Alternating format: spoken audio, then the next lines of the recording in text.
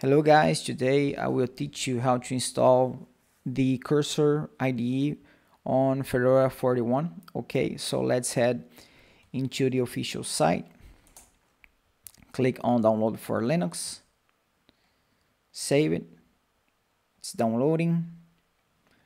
Let's wait until the end. The extension is .appimage.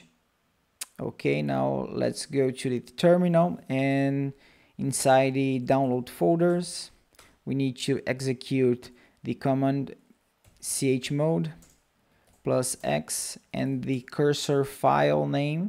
Okay, now we need to create a folder inside opt folder, so sudo mkdir opt cursor.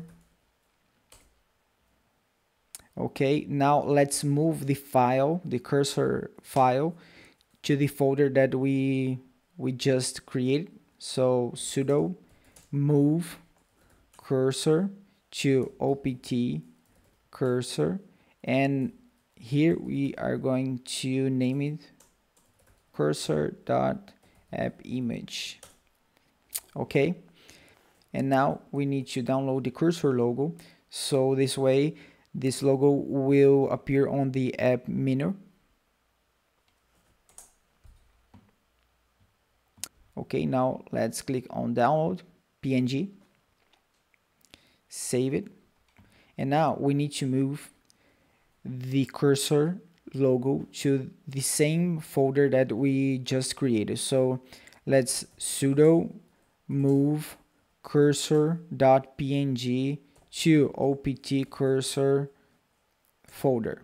Okay, now if we head into the opt cursor logo, cd,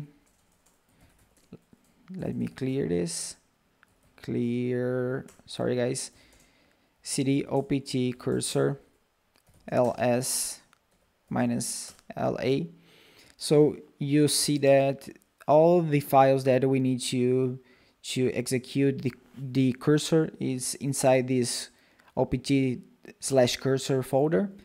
Now we need to create our cursor app file to display the app inside the app menu. So let's execute sudo nano /user/share/cursor.desktop.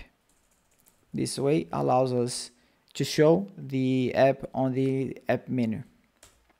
So you now just need to copy and paste these informations inside this document. So the name is cursor. It needs to execute on opt cursor cursor.appimage, and the icon is going to be on the opt cursor cursor.png. Application type is in application, and the categories is development.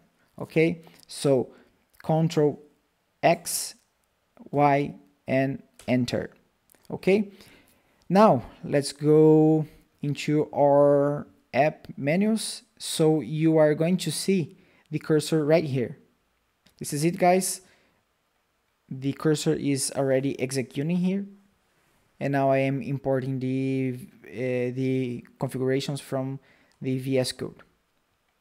I hope you enjoy. Thanks for watching.